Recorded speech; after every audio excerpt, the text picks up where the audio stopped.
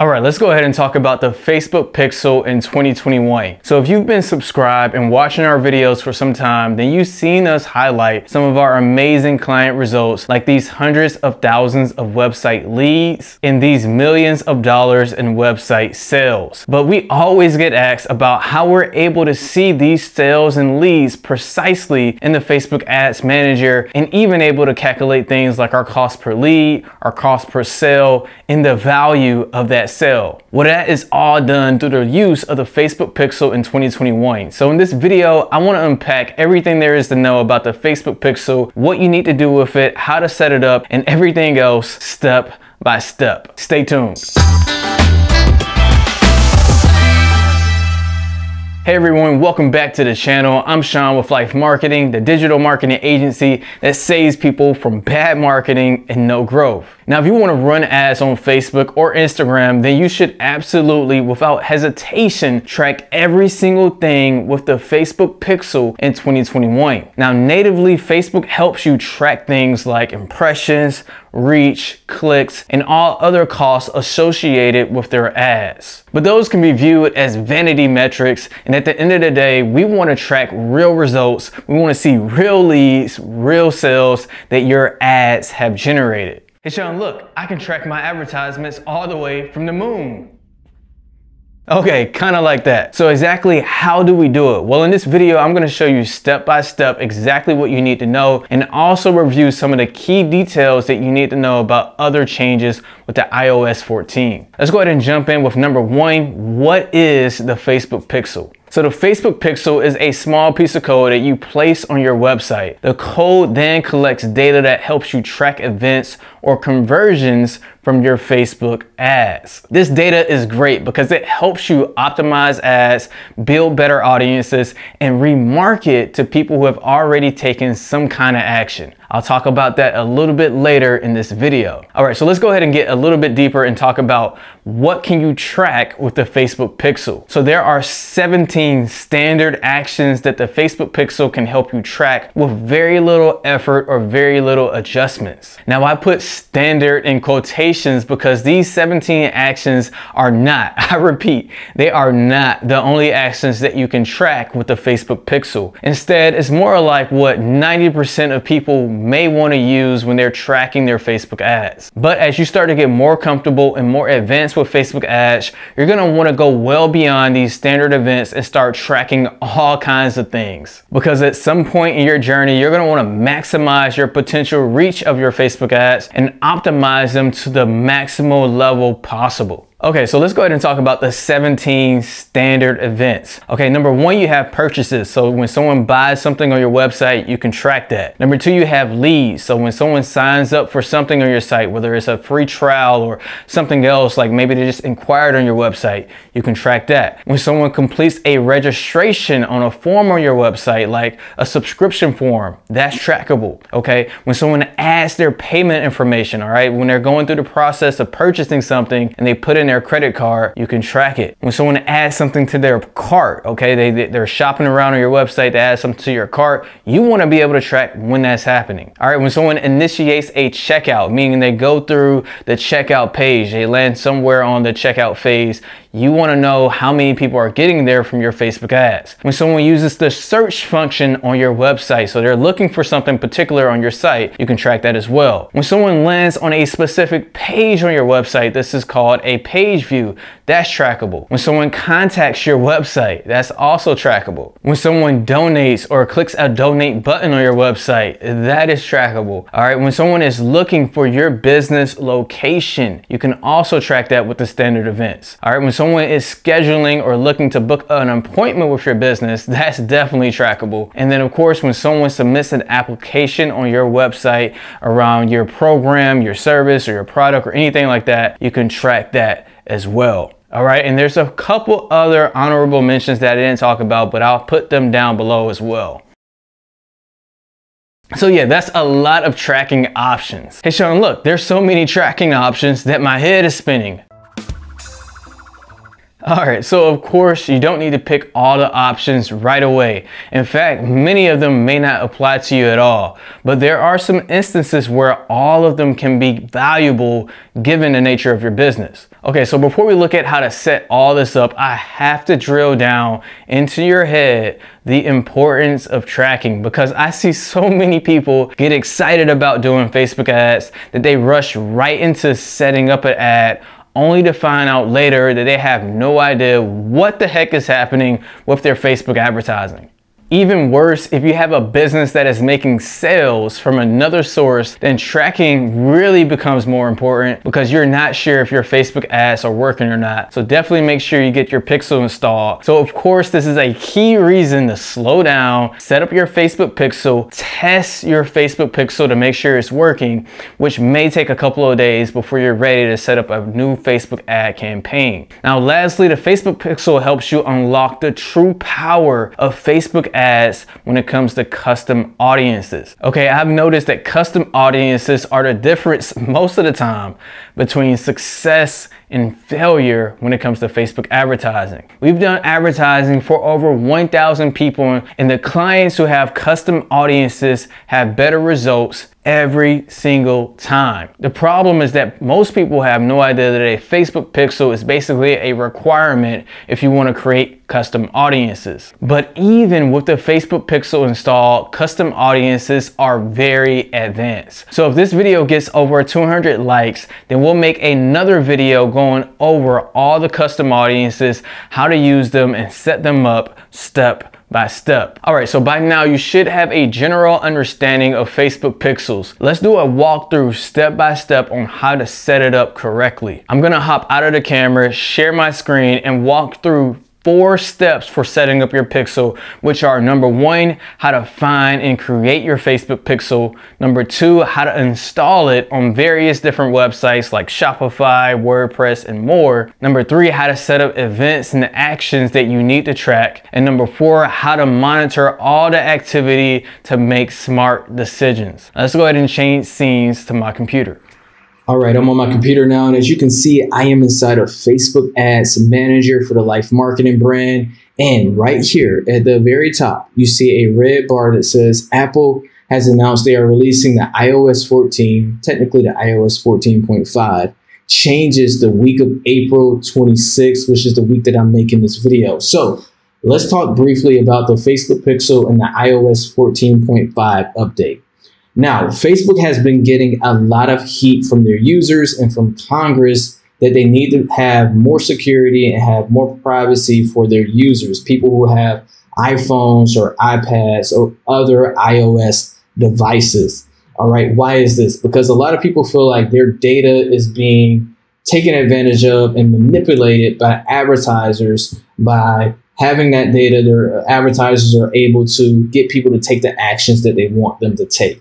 All right, which sounds great to us, honestly, but of course, for the users and privacy protection, it's not always a good thing. So the major change that you need to be aware of is that going forward, there's going to be a maximum of 8 standard events that you can use with the Facebook Pixel. All right, so if I click this complete task, it's going to tell us here, okay, let's prepare for iOS changes coming soon, and then due to Apple's iOS, only 8 conversion events are able to be sent through from pixels from a single domain. All right, so that is the major change that is taking effect right now. All right, so you can still use the Facebook Pixel in 2021.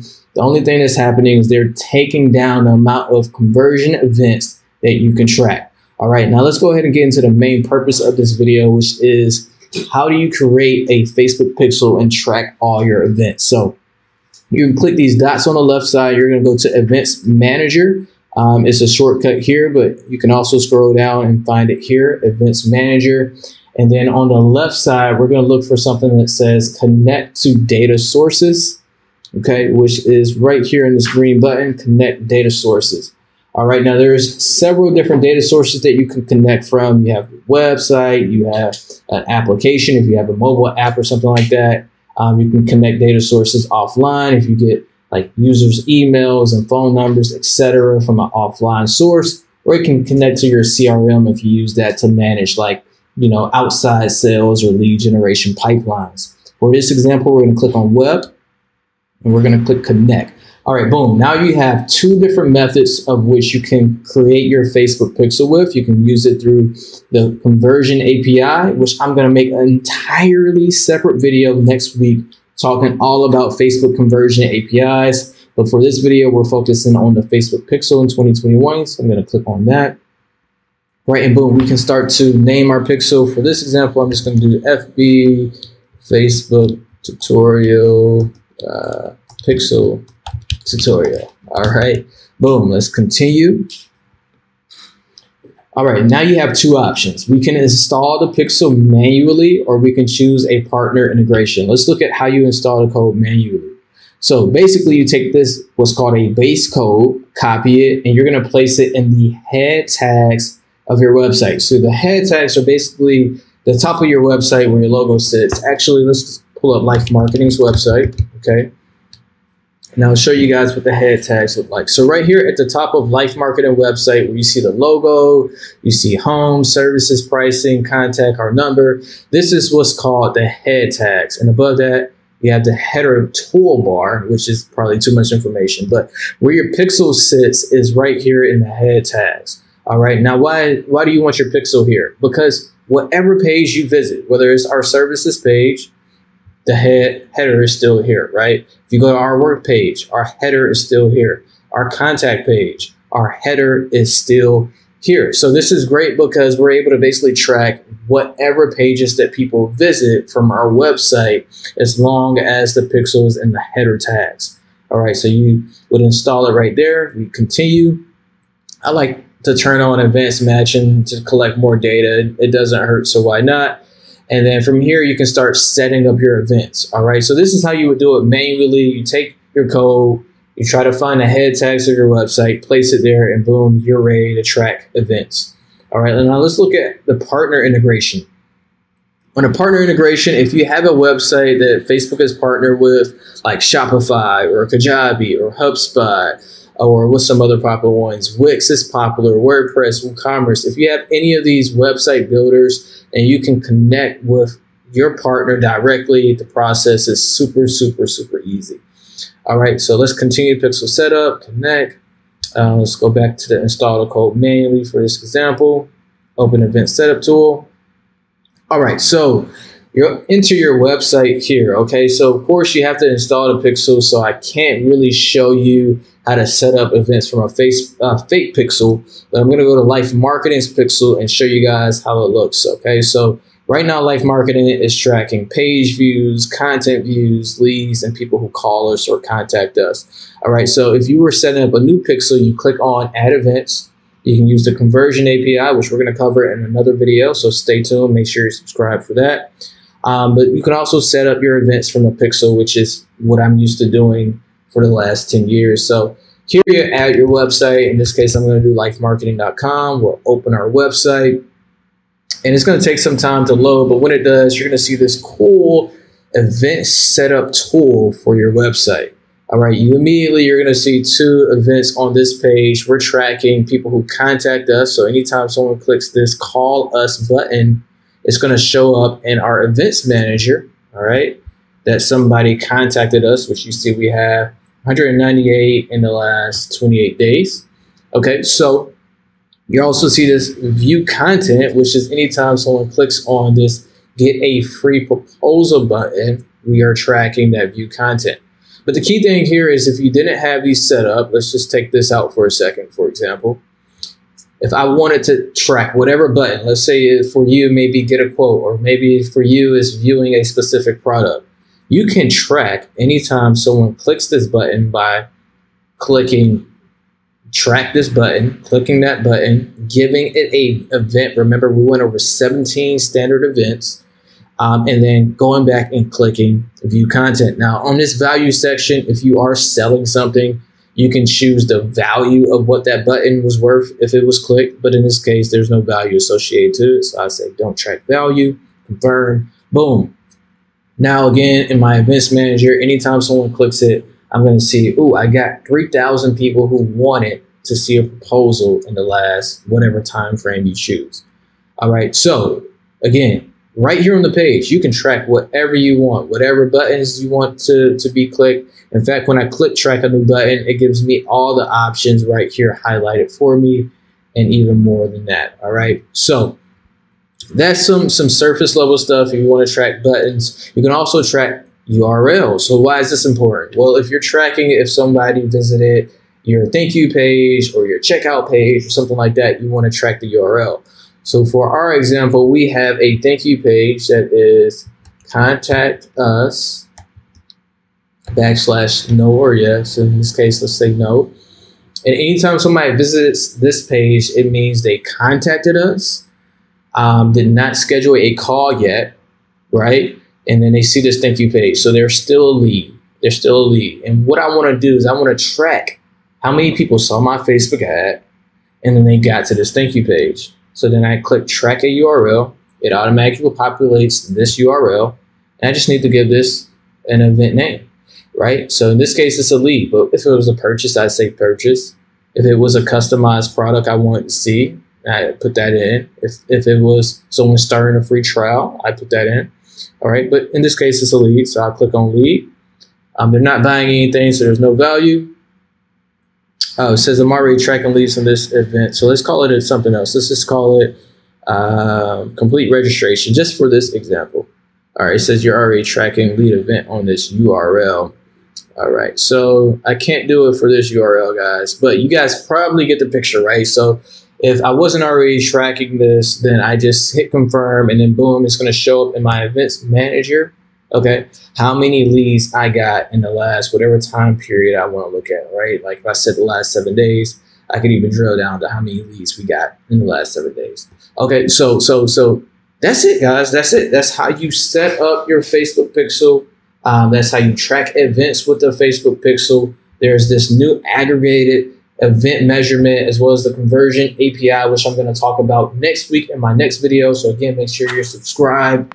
And now I'm going to hop back in front of the camera to give you guys some highlights and summaries for this video. All right, so there you have it. Everything you need to know about how to set up, use your Facebook pixel in 2021. I hope this video was helpful. If you enjoyed it, please don't forget to like it. And if it gets 200 likes, we're going to make another more advanced Facebook video on custom audiences. All right. In the meantime, if you want to check out more great Facebook marketing content, then make sure you watch these 2 videos coming up next, and I'll see you over there.